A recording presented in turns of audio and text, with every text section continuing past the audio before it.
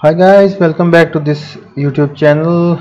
Today we are going to discuss new things introduced by Reactjs. One of the thing is dynamic import, and what it says is load the component only when it is required. Next thing is lazy loading, and with the lazy loading there is a key concept of suspense. We will see that in today in this episode.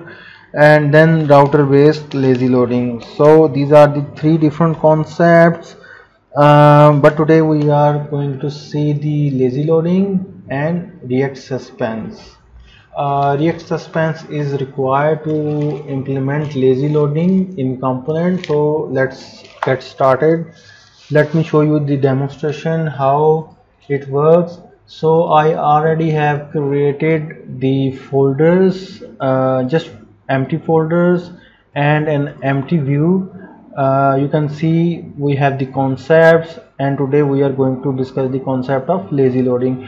By the way, I am going to commit all our practices and all our code to GitHub repo. You will see the link in the description. So today we will implement the lazy loading in React.js. So let's get started.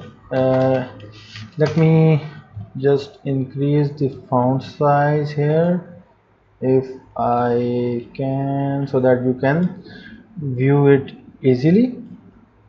I think that's enough.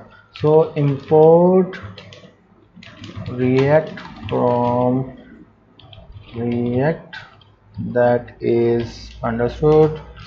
Let me create a functional component because we don't need state here. So function, let's name it react lazy view. Okay, like this, and let me return, and inside this return let me just add a single div. It's react lazy view. Alright, let's export this component.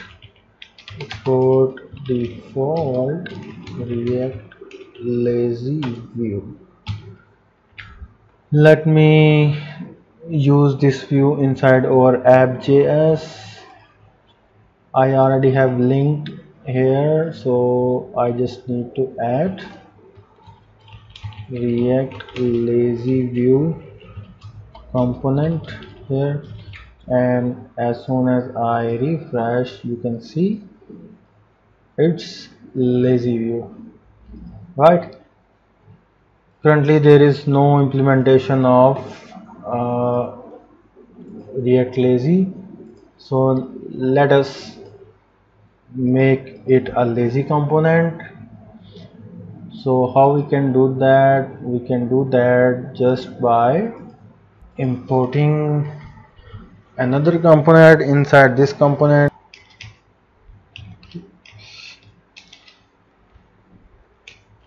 Const login view is equal to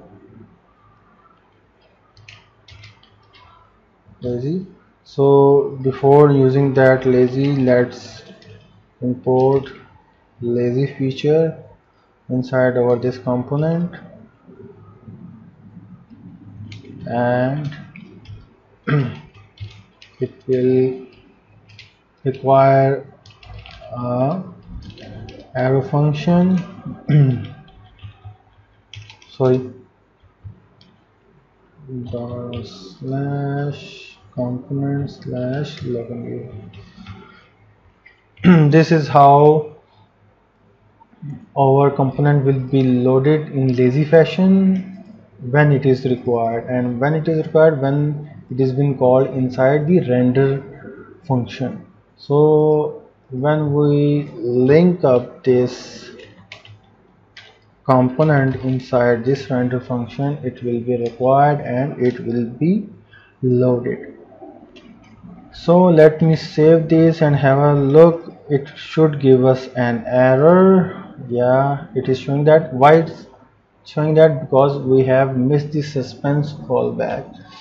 What is suspense fallback? Let me describe this here.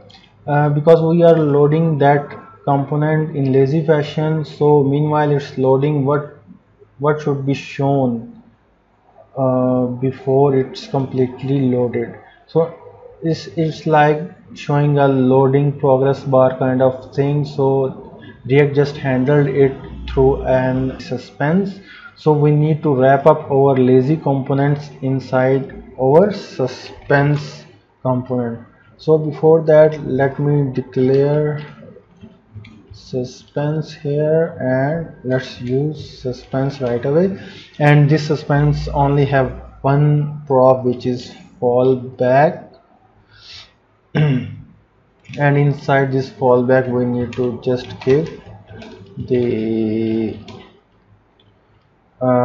we need to just give this fallback the view we need to show while the component is loading.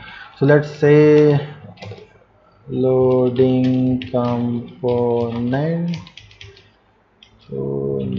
like this, and let me close that here. And after that we just need to close that suspense like this. It is okay.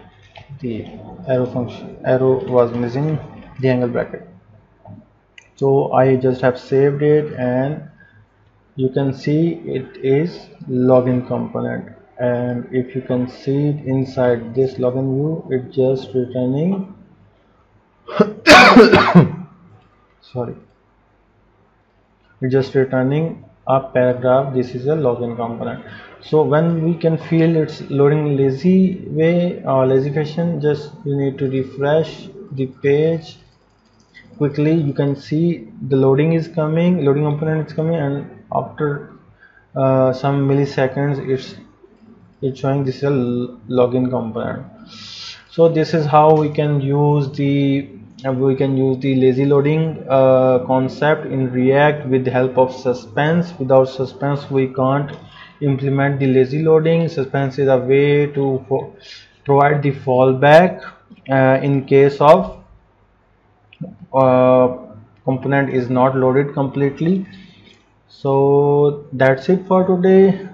We'll bring a new concept, other concept in next video. Till then, bye bye.